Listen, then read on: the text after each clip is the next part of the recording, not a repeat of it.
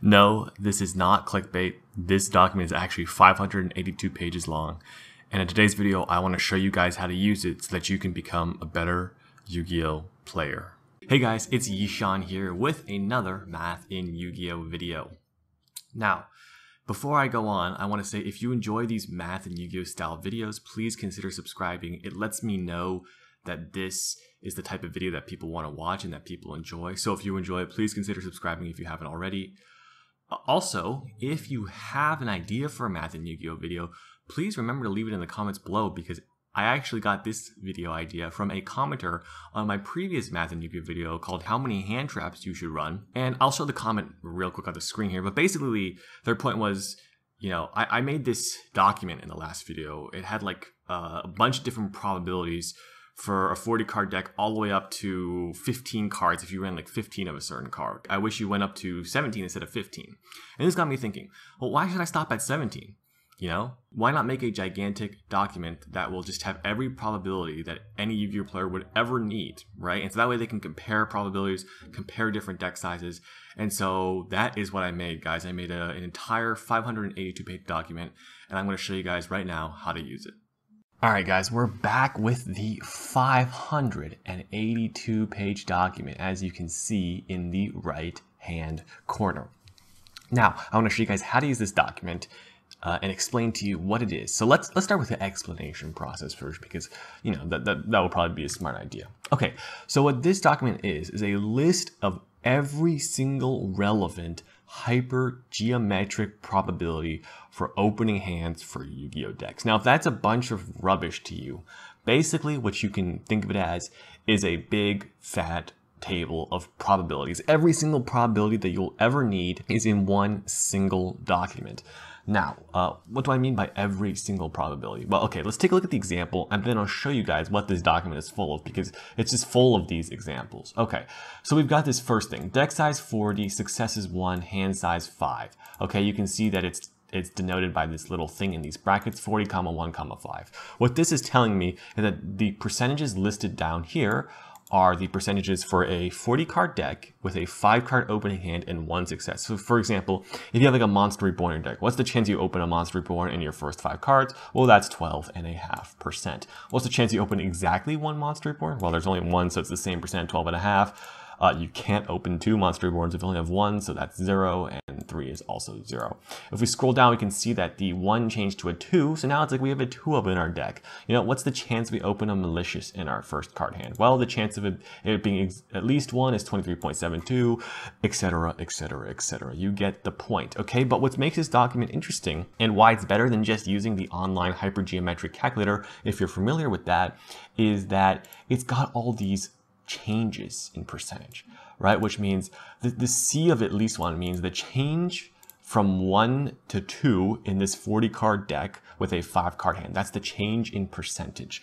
Okay, and that's really, really useful for evaluating, should I add this extra card to my deck? And I'm gonna go over an example, my personal real life example with you of how this actually made me re-look at how many of a certain card I should put in my deck. But this change is really valuable. So instead of going on the hypergeometric website and plugging in all the numbers and then, okay, I gotta go 1 more, go 1 less, change this, change that. No, we can see it all here. You don't have to remember any numbers. We can see the change. And so that's why this document is super useful. I find it really useful. I use it all the time. And now if you want to find anything, you can use Control F or Command F, depending on if you're Windows or Mac. And we can say, okay, look, I can even do all the way to 60 cards. Chance of opening, if I have a 20 of something in my deck, I want to calculate the chance of that in a 6 card hand. Well, I've got that here for you guys, right? Here we go. Deck size 60, successes 20, hand size 6. I've got every single, I got the changes from 19 to 20.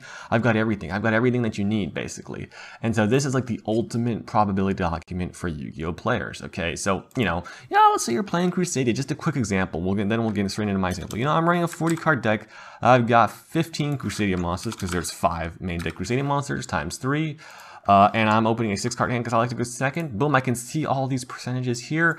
I can look at the changes in percentages from 15 to 16. You know, if I want to run a rota to search one of the Crusadias, boom, I can look at changes from 15 to 16. I can see all these percentages and take that into account. Okay, so what's so useful about these changes in percentage, Yishan? What's so useful? Well, they allow you to see the difference it would make to add a card or to subtract a card. You know, to go from 3 to 4, to go from 4 to 3. How much of a difference is that making, right? Because if you look at one number, you don't really understand what's going on because you don't have anything to compare it to, right? You need to compare to see what is the most optimal for your deck, right? Okay. And so the first thing you need to do is you need to figure out, you know, what cards am I running and how do I want to interpret these cards? And what I mean by this is okay, let's take my Golden Castle Grand Madru deck for an example. I got second with it at YCS Portland. I was running 7 Golden Castles in a 40 card deck. I was opting to go second. Okay, so we can go in our search thing here and go type in 40 for a 40 card deck. I had 7 successes and I had a 6 card hand. Okay, so this is what we bring up here. Now, I'm going to put Golden Castle up on the screen here. But basically, its summon effect is once per turn. So my goal with Golden Castle is to draw exactly one of it. Drawing 2 is okay, you know, drawing 2 is fine, but drawing 3 or more is really, really bad, and drawing 0 is also fine. You don't need that for the deck to function, but it's nice to have, right? So I just pressed enter so we could see it all on one screen, basically. But okay, let's take a look at the numbers here. So we've got a 71% chance of opening at least one. Hey, that's a pretty good percentage, but that doesn't tell the whole story, right? The chance of opening exactly 1, 43.28%. The chance of opening exactly 2, 22.39%, and the chance of opening 3 or more, 5.47%.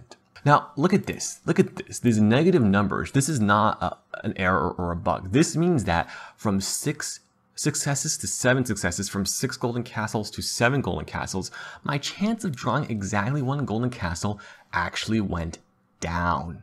Now, that's not good because actually I want to draw exactly 1. That's my perfect best case scenario.